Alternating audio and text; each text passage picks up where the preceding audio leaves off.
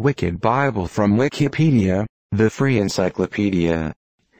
The Wicked Bible, sometimes called Adulterous Bible or Sinner's Bible, is a term referring to the Bible published in 1631 by Robert Barker and Martin Lucas, the royal printers in London, which was meant to be a reprint of the King James Bible. The name is derived from a mistake made by the compositors. In the Ten Commandments, Exodus 20:14, the word "not" in the sentence, "Thou shalt not commit adultery," was omitted, thus changing the sentence into, "Thou shalt commit adultery." This blunder was spread in a number of copies. About a year later, the publishers of the Wicked Bible were called to the Star Chamber and fined $343,586 as of 2015 and deprived of their printing license. The fact that this edition of the Bible contained such a flagrant mistake outraged Charles I and George Abbot, the Archbishop of Canterbury, who said then, "I knew the time when great care was had about printing the Bibles, especially good compositors and the best correctors were gotten, being grave and learned men, the paper and the letter rare, and faire every way of the best, but now the paper is nought, the composers boys, and the correctors unlearned." The majority of the Wicked Bible's copies were immediately cancelled and burned, and the number of extant copies remaining today, which are considered highly valuable by collectors, is thought to be relatively low. One copy is in the collection of rare books in the New York Public Library and is very rarely made accessible.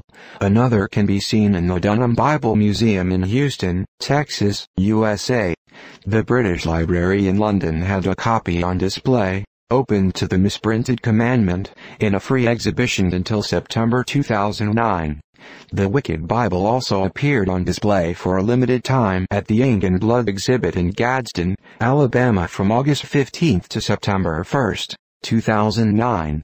A copy was also displayed until June 18, 2011 at the Cambridge University Library exhibition in England, for the 400-year anniversary of the KJV. Background. Historically, the omission of "not" was considered quite a common mistake. Until 2004, for example, the Style Guide of the Associated Press advised using "innocent" instead of "not guilty" to describe acquittals, so as to prevent this eventuality. The Wicked Bible is the most prominent example of the Bible errata, which often have absent negatives that completely reverse the scriptural meaning. Public reaction 1631. Apart from the contempt within the Church, the case of the Wicked Bible was commented on by historians soon after the printing.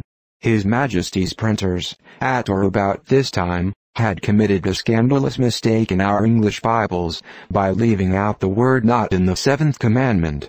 His Majesty being made acquainted with it by the Bishop of London, order was given for calling the printers into the High Commission, whereupon evidence of the fact, the whole impression was called in, and the printers deeply fined, as they justly merited. With some part of this fine laud caused a fair Greek character to be provided, for publishing such manuscripts as time and industry should make ready for the public view. Modern times.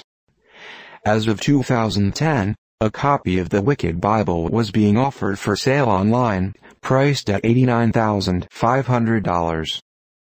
https://en.wikipedia.org/wiki/wicked Bible